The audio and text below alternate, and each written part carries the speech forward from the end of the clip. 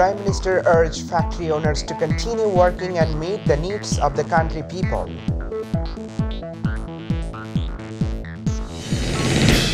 Bangladesh police declared a bounty of Taka 10 lakh each on 2 escaped militants.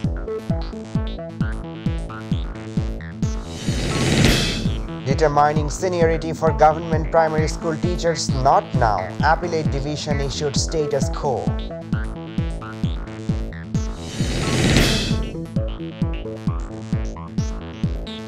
Assalamualaikum. Welcome to MyTV English News. I'm Ashikuzaman with you in the newsroom today. You're watching the headlines, now the details. Sheikh Hasina has urged the factory owners and other titans of industry to continue working and meet the needs of Bangladesh's populace despite the ongoing global economic uncertainty caused by the war in the Ukraine and the series of sanctions and counter-sanctions it prompted.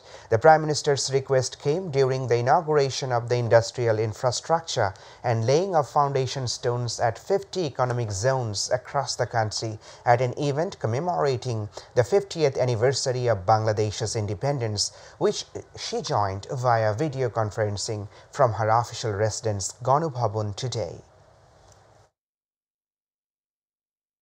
Two death row convicts accused in the murder case of publisher Faisal Arifin Dipon and writer-blogger Ovijit Roy have been snatched away from the premises of a Dhaka court after throwing spray at the eyes of police. Members of militant outfit Jamaatul Mujahideen Bangladesh Abu Siddiq and Moinul Islam have been snatched away today, shortly after 12 noon. After the hearing of the case, they were snatched away by throwing spray at the eyes of police while taking them to the prison van. Meanwhile, the police announced a reward of Taka 10 lakh for the surrender of two convicted militants.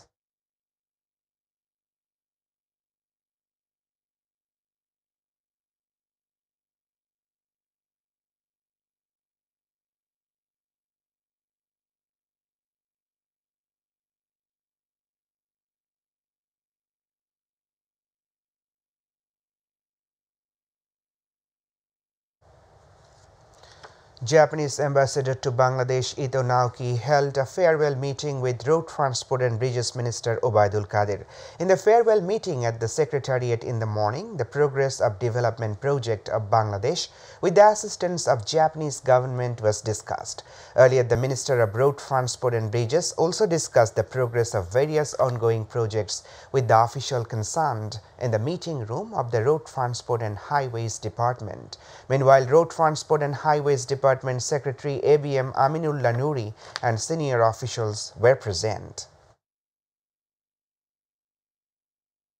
People are attending the movement of BNP despite the torture, killing and disappearances, says BNP Secretary General Mirza Fakhrul Islam Alamgir. He said this at a Milad Mahfil in front of party's central office in Noyapolton today.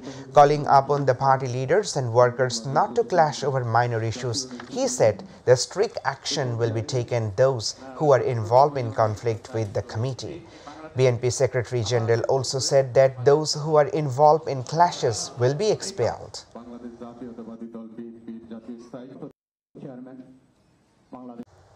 The Appellate Division has issued a status quo in the procedures determining seniority of government primary school teachers across the country. At the same time, the court suspended the High Court verdict to determine the seniority of 26,000 nationalized primary school teachers by reckoning 50% of their service time. A three-judge bench of the Appellate Division with Chief Justice Hassan Faiz Siddiqui and the chair passed the order on Sunday by granting the state's leave to appeal against the High Court verdict. Duronto Biplop, former General Secretary of Jahangirnagar University Chhatra League, died in a boat crash while returning from Jinjira to Sawari Ghat. In a press conference organized at DMP's Media Center, Detective Lalbagh Division Deputy Police Commissioner Moshiur Rahman said that 6 people from the Morning Sun Lounge were arrested yesterday from Karaniganj area of the capital. He said analysis of CCTV footage and digital movement showed that the boat capsized due to the impact of the launch and the passengers drowned. The police said Duronto was present among the drowned passengers. Now international news.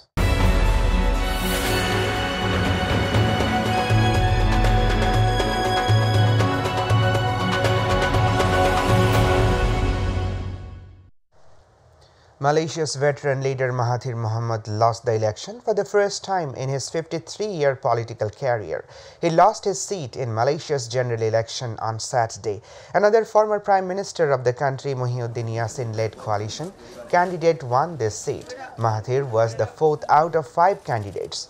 Meanwhile, this defeat is seen as the end of his 7 decades of political career. Mahathir Mohamad served as the Prime Minister of Malaysia for more than 2 decades in 2 terms. He was elected from Perikatan Coalition. Muhyiddin Yassin is leading this alliance. The Pejuang chairman only garnered. UK Prime Minister Rishi Sunak has visited Ukraine for the first time on Saturday.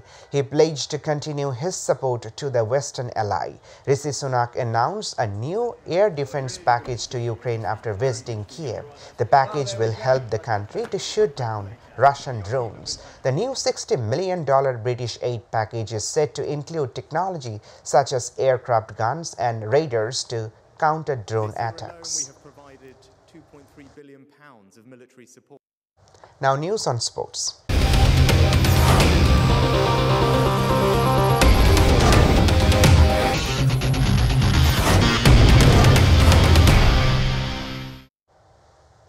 Ecuador will face host Qatar today in the opening match of Qatar World Cup in Group A. Qatar will be slightly ahead in terms of powers. Being the host country, Qatar had more confidence. Besides, the host defeated Ecuador and in a great rhythm by winning all the matches of last 5 matches. So the host want to start the World Cup mission with a win. Ecuador, on the other hand, will start a bit behind. Recently, however, their performance has not been very favorable. They have won only 1 of their last 5 matches. They have drawn all the remaining matches, so the match will not be easy for Ecuador. The opening match of the World Cup will start at 10 p.m. Bangladesh time at Al Bayt Stadium. Before the start of the World Cup, one bad news for another.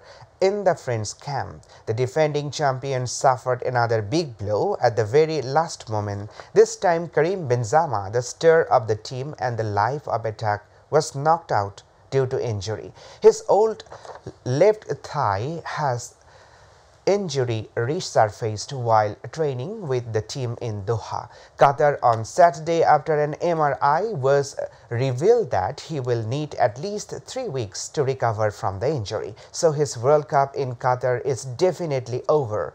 Meanwhile, before the start of the World Cup, Paul Pogba, Conte and Mbappe suffered major injuries, forced to announce the World Cup squad without the team coach Didier Deschamps. After the announcement of the team, Leipzig striker Christopher Cuckoo was knocked out with an injury. We're about to the end. The headlines once again. Prime Minister urged factory owners to continue working and meet the needs of country people.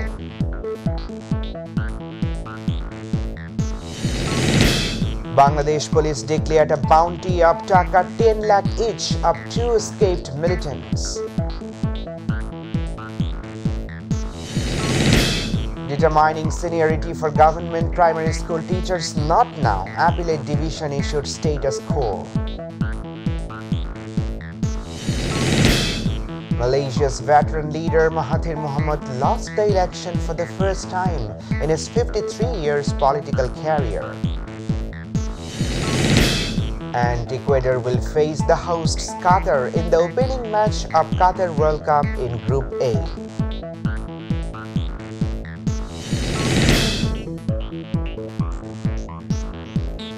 That's all for now. To watch our news online, please visit YouTube/MyTV News. To watch our old programs, please visit YouTube/MyTV Bangla and Facebook/MyTV Bangla. Our next news bulletin will be telecast at 7:30 p.m. in Bangla. Stay tuned. Allah Hafiz.